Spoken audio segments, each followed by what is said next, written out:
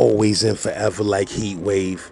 You already know if you like what I'm doing on this channel, feel free to send me a Cash App donation. I appreciate it. Keep that commissary chunky, you heard?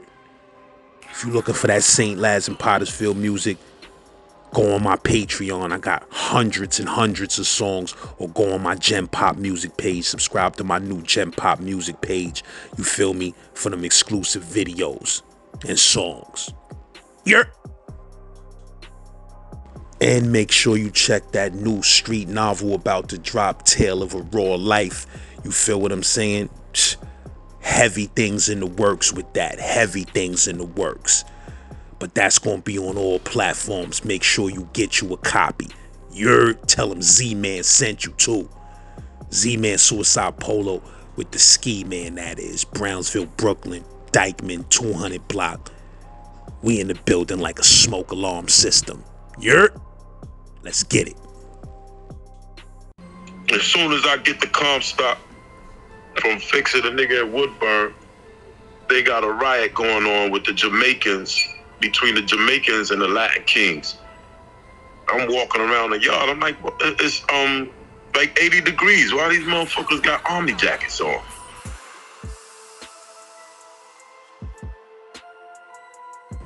You could come in with a light bed and then wind up in there like homeboy that I was in Woodburn with, Willie Bosket. He started out, he got a book out. Anybody can look that shit up. Willie Bosket, I think he came in with a 3 to something, but he banged on COs. Now he come out, he in the box. I went in the box in Woodburn. You know what I'm saying? I had a chin check something in Woodburn. I wound up going in the box, and he in the box with a fiberglass cell, because he be shitting the COs down. He threw some, matter of fact, they had the metal hot pots, and you could convert them to fried chicken and fry Jack Mac. Anybody been up north know what Jack Mac is? And but if they catch the pot and they do a search, they call it contraband. The main thing is he went in there with a 3 to something, and now he come out the box like 2047 and got triple life. So once all his cells, he got 3 cells lined up. And how I know that, once again, I'm the barber. So when I go to cut the dude head, that shit, what's that shit in the movies? Animal Lecture, how they had the dude's hands strapped down and all that shit when he come out the cell and they shut the tail down. Yeah. That's the same shit they do with the dude Willie Boston. They get a haircut, strap his hands down, they put the shit around his face so he can't spit on you. And I'm like, wow, that's deep, man. And he was like, yo, my beef ain't with y'all, bro. My beef ain't with y'all. My beef is with these motherfucking crackers. So, man, yeah, man. Them mountains, man, and that jail shit, man, this is why I take experiences like that, bro, and I say never again. Dudes say never again. And they hate when I say if I have to go through that shit again, man, I'd rather hold court in the street and not allow a motherfucking judge to determine how I'm gonna spend the rest of my life. Besides the fact I got them three jump offs, you know what I'm saying, on paper, the 3 felonies, the 3 violent felonies. So you already know they're not gonna play with me, and the district attorney is gonna amp shit up so that they lose you in there. To me, that shit is like equivalent to death. They gonna mourn you for a moment and put you on a t-shirt and talk about how they loved you and all that. But the next month, life goes on. The same shit in prison. They gonna accept the calls for a minute unless you got a real one. And you know, if you get somebody to lick a stamp through the duration of your bid, and you come back out to the free world, and you shit on that person or you don't show them love, that's what you're gonna face. You're gonna face karma the next time around. So, man, you know, my whole shit is, always say, let the rest of your life be the best of your life. That shit is supposed to be something that you go through. They say corrections, but I don't know what the fuck they corrected. It's up to you to correct yourself, man. Like me coming through, when I came through and I did my stretch, I ain't really have a whole lot of issues, you know what I'm saying? Well, it was one issue in Elmira with Brownsville against Buffalo, Syracuse, and Rochester. That shit was crazy. Yeah, the Buffalo shit was what it was in Elmira, the basketball tournaments, and you used to have dudes. I block was called Iran. I was in G block. Once again, I was a barber. So G block, you want to get to G block because it's not a cell. It's like a door that closed. So in Elmira, when motherfuckers want to rob your shit and you go to rec run and a nigga stay behind and you want to rob your shit, they call it fishing. Motherfucker fish and you come back and your whole shit is gone. You'll see a nigga in the yard with your army coat, and niggas know what their army coats look like, even though everybody got one. You know what your shit look like because you might mark it in a certain way, but it depends on, like, if the cat that got it and he ain't thorough and the nigga that took it, he thorough, he ain't asking for that shit back. So Elmira, so what happened was, the dude from Van Dyke named Freedom. I ain't play basketball. I was on some workout shit and on some boxing shit and hitting the bag and all. I ain't do all of that basketball shit. I ain't do that. But anyway, yeah, they lost. No, they didn't lose. Uptown, they was playing. Was it Rochester? Matter of fact, my bad. It wasn't even Rochester, Syracuse, and Buffalo dudes. It was Uptown dudes. You know how them cats from Harlem always talking about they got a fucking mansion and a yacht. So if you see a nigga from Brooklyn fucking with a dude from Uptown, especially over there at that time, or from Brownsville, and he fucking with a dude from Uptown, he fucking with a dude from Buffalo, or he fucking with a dude from another borough, 9 times out of 10, he's squeezing. You know what I'm talking about, squeezing, right? Yeah.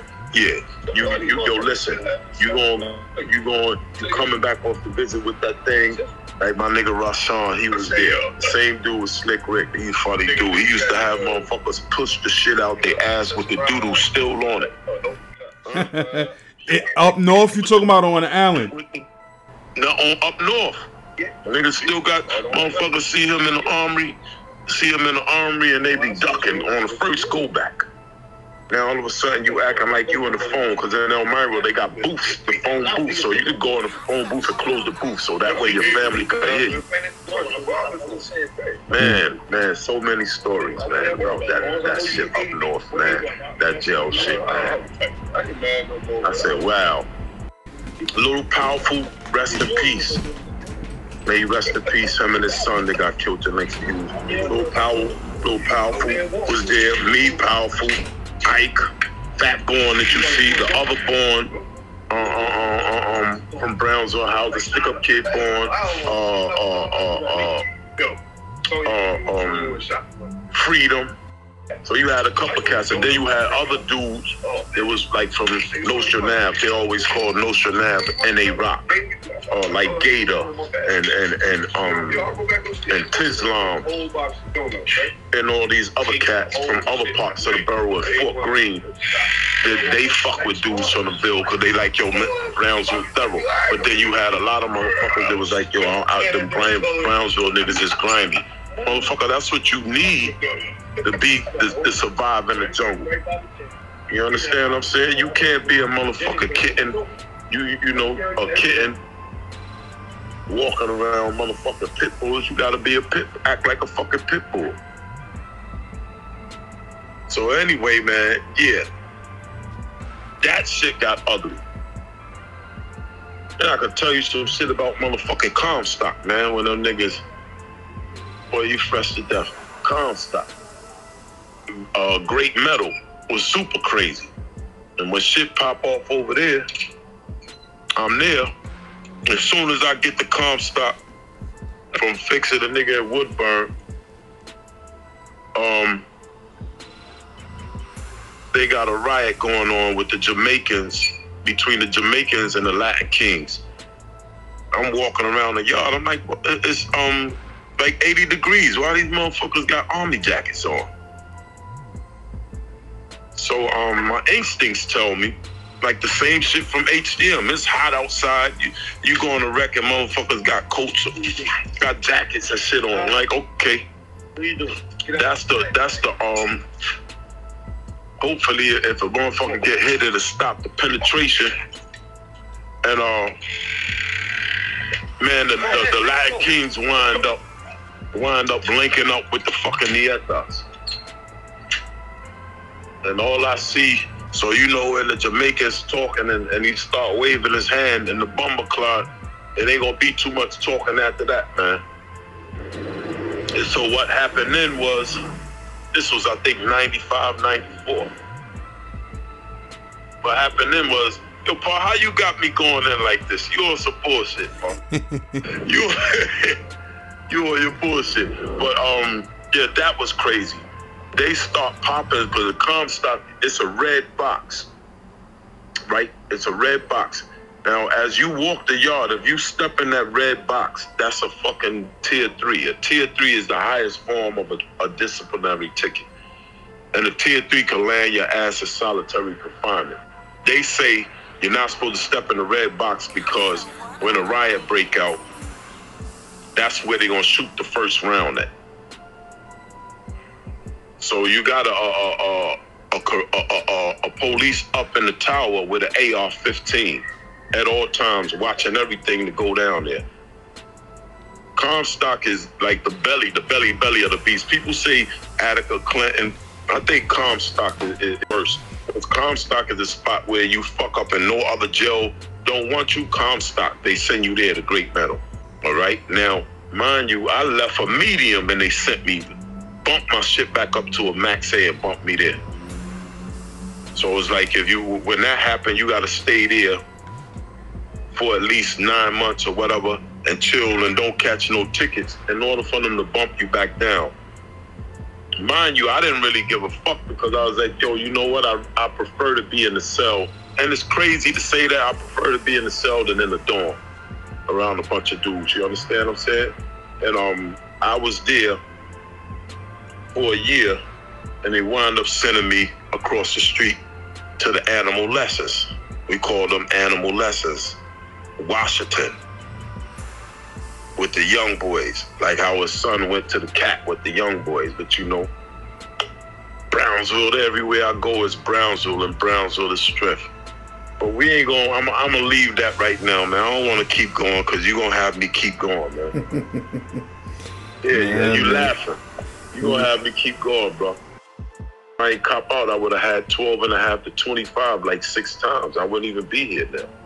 So at that time, they had all known and unknown. Anybody that went through the system know that. But and then you had a lot of dudes that was listening to the jailhouse lawyers, right? You go to the law library and he tell you, nah, son, you could beat that, ride it out, take it to trial. Now, once you take it to trial, they tell you if you blow, and nah, you gonna give that back. How you gonna give it back, nigga, when you take it to trial and you blow? You on a calendar. Now you on a calendar, so you might be waiting 5, 6, 7, 8 years just to get back down to get a retrial. And that's not to say you're gonna beat that. Well, you might be lucky and they see error in the ways, but it take bread to do that, you feel me? Mm-hmm. So you might get lucky if they see the error in your ways and give you a mistrial and say time served and let you bounce. How many people you seen get that? All right then, you ain't even say nothing, that, so we already know. So my thing was, I just rolled, matter of fact, see, because I was on the island almost a year, going back and forth to court, and I was like, yo, I'm getting off the bus. I wound up taking 7 or something, end up doing 11 out of that. Because every time I went to the board, they hit me with a deuce. Now, you got the same jailhouse lawyers in the law library. No, they're going to let you go next time, son, because you got life without violence. You a facilitator. I said, okay. The next board, a deuce. Reason why they had a broad named Buchanan on the board. Anybody been up north know about Buchanan? She was Cuban. She come and sit. She was a commissioner. She sit there. There's 3 commissioners, and they sit there and they want to ask you, why do you feel like we should let you get back in society? So she look at my shit. She said, oh, you like doing robberies, huh? You a stick-up kid, huh? So if you see me in the streets and you see me with my jewelry, you try to rob me too. She said, but the difference is I blow your fucking head off. Get the fuck out of here. You ain't going home. That's exactly how she talked. And then there was another one that came behind her named Holiday. But Buchanan was notorious. She tell you straight up like, yo, listen, you ain't going home. Get the fuck out of here. She was at one of my boards. I got hit with 2 twice, but I CR'd. But she was at my first board. Slayed me. Absolutely. So you know what I'm talking about. You know she don't play. She, like, all of them got to speak, but when she speak like, damn, like, you already going in there with your palms sweaty and all that. All that shit you rehearsed about and what I'ma say, as soon as you get in front of them, they go right out the window. Why do you feel we should let you go home? Because I was good and I did my time. Okay. And then I get the decision that said menace. You know what I'm saying? So I'm like, yo, 73rd Precinct, thank you, 73rd Precinct, because all you did was make me a better person today. 73rd Precinct, sons of bitches. I know they wish I would be gone forever, because that's what the motherfucker told me. They had a dude in 73rd Precinct called Desmond with the mustache. He ain't even robbery. He homicide. He come take me out the cell. That's why I'm glad my shit, I don't have diarrhea at the mouth. Come take me out the cell talking about, you know, you ain't gonna see the streets no more. And I'm saying in my mind, like, that's not even up to you. That's up to the judge. Anyway, you wanna look at some books? Yeah, that's what 73rd do. So now, I see First 48 on TV. So that shit is real, because cats be flapping their motherfucking gums when they get out. Some cats don't even wait till they get to the precinct. They doing that shit in the back of the police car. You know, everything ain't for everybody, man. If you ain't built for it, then you're not gonna be able to handle it, man. And it is what it is. I done had cats tell me, yo, I was in the bullpen for 2 days and that was enough to make me not, I ain't gonna mention his name, but he from Barcelona like us. He's like, man, I was in the bullpen 2 fucking days. And after that, I caught, what's that shit, claustrophobia? I couldn't do it. I said, shit. And then I seen cats that was doing their thing on the streets and went in there and couldn't even get on a motherfucking phone. And I'm like, yo, you, and I see motherfuckers that niggas told that, yo, you can't, on Sunday, if you ain't big homie, if you ain't homie, you can't get a piece of chicken. I wish you would deny me a piece of chicken, man. I'll bust your motherfucking head. Yeah, man. You ain't denying me nothing, nigga. Only one could do that to take something from me, man. And if I let him take it, that's the fucking CO. And the only thing he could take is the little bit of freedom I have to move around the jail to put me in solitary confinement. You know what I'm saying? Sunday, chicken. Come on, man. I get a piece of chicken. Yeah, niggas telling them you can't eat a piece of chicken, or you telling me, yo, I got 6 minutes on the phone. Nigga hung the phone up on me in Brooklyn House. I bust his fucking head with a mop wringer. And I'm lucky I ain't get a new charge from that, but they wound up sending me to H.D.M.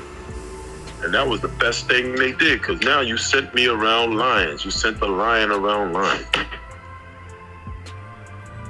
So I get over there. It's motherfuckers that I know from Fort Greene, because I used to be in Fort Greene, Cumberland Walk, Monument Walk, Fleet Walk.